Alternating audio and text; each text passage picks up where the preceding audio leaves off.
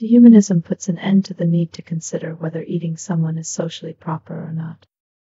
Those who choose to reject are free of moral constraints. No, then can think. We can progress beyond a disembodied solipsistic ego and start to have a fair and just society for all.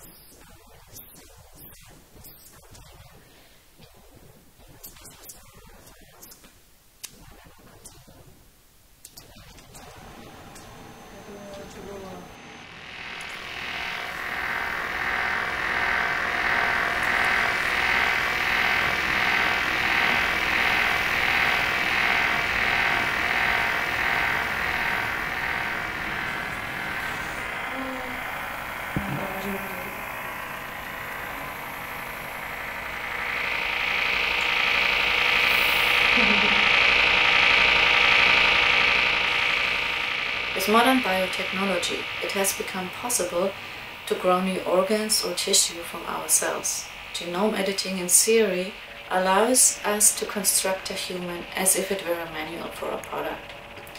This has turned our bodies into a ground for engineering and to a certain degree made it reconstructible. In conclusion, I am treating my body as a material, an impersonal, objective structure or architecture, in the words of performance artist Stella, to experiment with.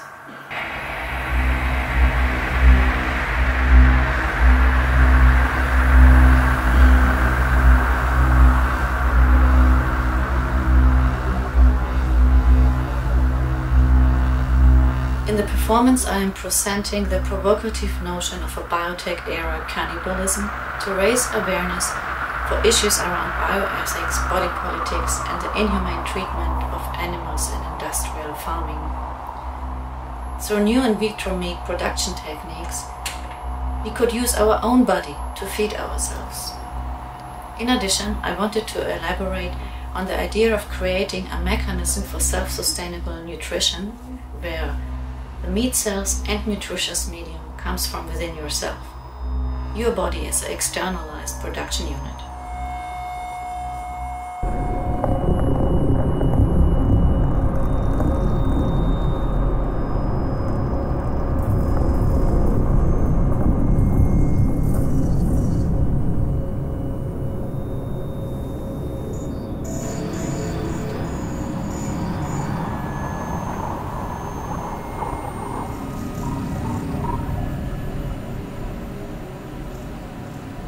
Cannibalism is one of the big taboos left in our society.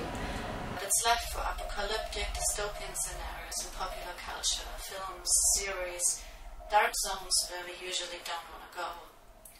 Historically, cannibalism was also used to justify the killing of the white Western men of indigenous communities and to conquer new territories.